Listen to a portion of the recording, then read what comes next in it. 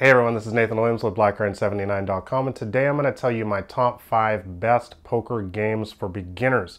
Now these are going to be the best poker games for you guys that are just starting out in the game. What I mean by that is the most profitable, the most easy to learn, and the most easy to beat. Now make sure you guys stick around until the end because I'm also going to give you my top 3 keys to success for poker beginners. Alright, let's jump right into it. So my first best poker game for beginners is going to be 6 max cash games. Now, why 6 max? Well, let me define first what 6 max and cash games are. Well, 6 max, just like the name implies, is going to be a poker table with 6 players on it.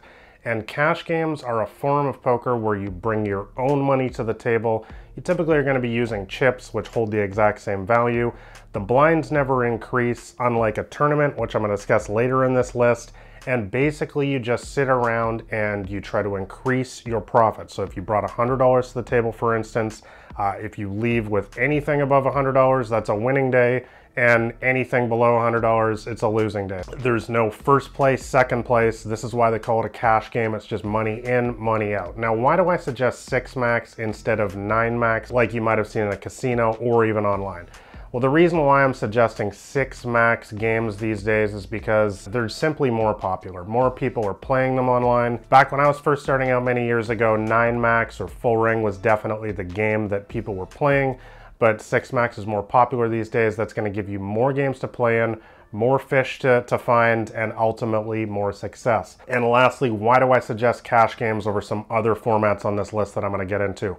Well, the reason why, not only am I a cash game specialist, but I truly believe, number one, it's the most popular form of poker, and ultimately it's the easiest for a beginner to get into because it's the most steadiest profit. You will have losing days in cash games. There's no games on this list where you're not going to have losing days. That's just not part of the game. The game of poker just inherently has day-to-day ups and downs. But cash games have the smoothest graph. You're going to make the most consistent money in these games, and so that's why I suggest them as my number 1 game for poker beginners.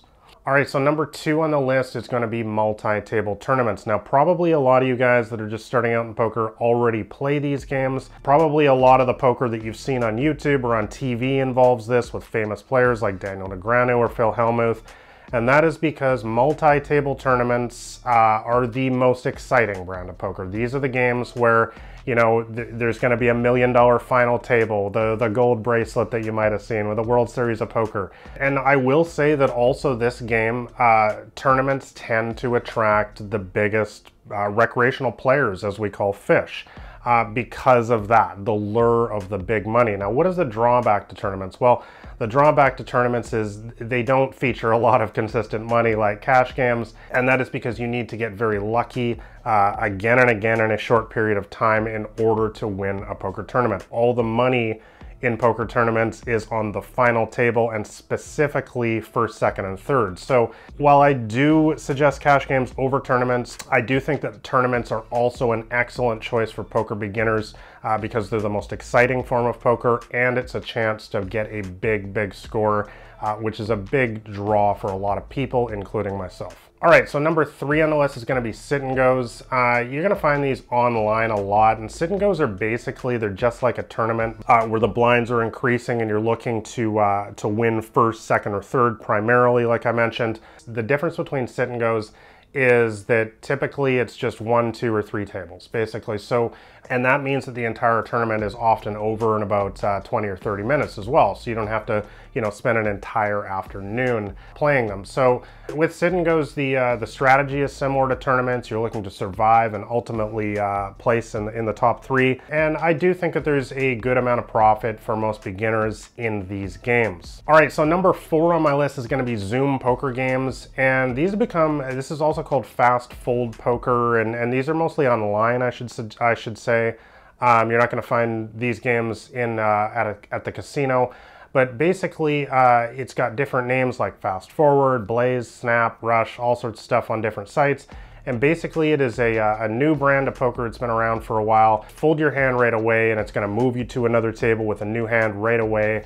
And it just increases the speed of the game almost exponentially. It's a lot faster than any poker game you're used to. This brand of poker has become very popular, especially with recreational players, also with people that just want to play a lot of hands, want to jump on the tables right away and dive right into the action. Now, the drawbacks of Zoom poker, as I actually discussed in a video just a couple weeks ago, I'll put the link right there, is that these games do tend to play pretty tight, and therefore, you know, it's hard to get a lot of loose action. And therefore, they become what some people call nit fests, where everyone's just sitting around waiting for aces, kings, and sets, and, you know, strong hands like that. But overall, I do think that Zoom is still a good option for most beginners.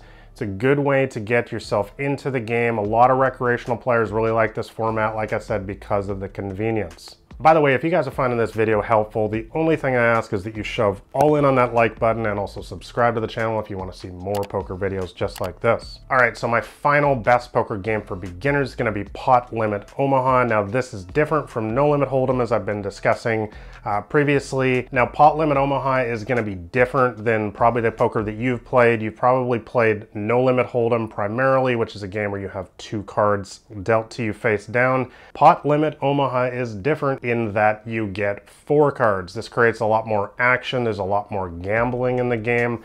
It's a lot more swingy, and for a lot of people, they really enjoy this format. I actually like stepping into these games from time to time myself as well, and you can go on some insane heaters and, you know, some equally tough downslings. Overall, one of the biggest draws for Pot Limit Omaha for me is that not as many people play it as compared to No Limit Hold'em, and therefore the level of understanding, the level of strategy is not as high, and therefore, you know, if you become a reasonably competent player at Pot Limit Omaha, you're probably going to have a more significant advantage over most people than you would in No Limit Hold'em, which is a game that people have studied a lot more and gotten a lot better at. I should say that this goes for a lot of other forms of poker as well. There's a lot of popular stuff like short deck hold'em these days, stud games, any games that people don't play a lot.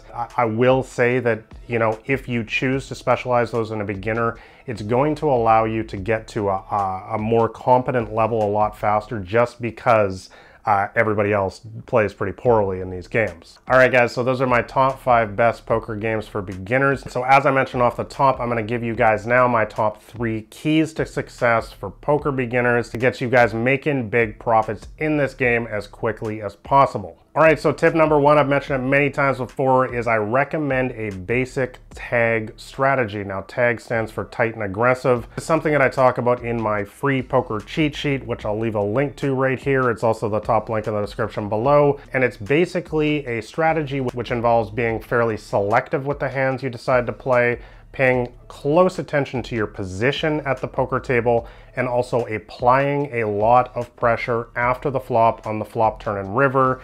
And basically the reason why this strategy works so well is because it puts a lot of sustained pressure on your opponents. They know you're only playing a good hand. Most of the time you're going to have position on them, which means you're getting to act last, which is a huge advantage in poker.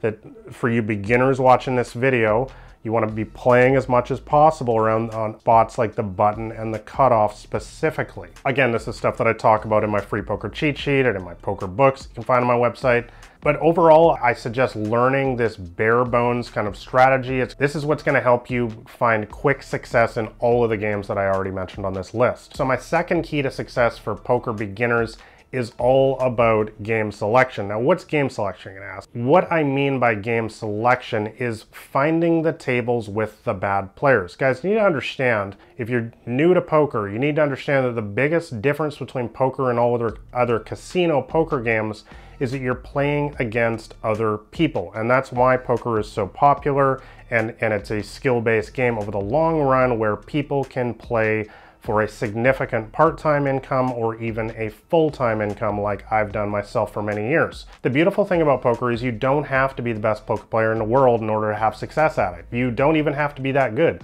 All you need to do is consistently play against people who are worse than you.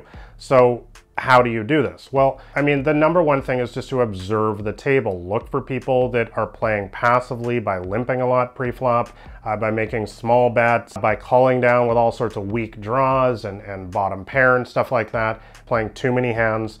Basically, all of the classic signs of a recreational player. This is something I've talked about many times in these videos, in my poker books. These are the kind of players you want to be looking out for. Now, if you play online poker and you use a HUD like Poker Tracker, for instance, I'll have links, by the way, in the description below for how to get it on your screen. It puts numbers on your online poker table, and you can just look for the guys that are playing 40% or more of their hands. This is called VPIP in Poker Tracker. Once again, all the information on that is in the description below. And so my third and final key to success for poker beginners is all about tilt control, guys. Guys, the biggest challenge of poker, especially for new poker players like yourself, is being able to handle the constant ups and downs of the game. Like I mentioned before, nobody wins every day in poker. There's always ups and downs. Even if your name is Daniel Negreanu or Phil Hellmuth, these guys have losing days too. So what you need to be able to do when the cards are not going your way is to recognize the signs of when you're starting to feel frustrated because it leads to bad play.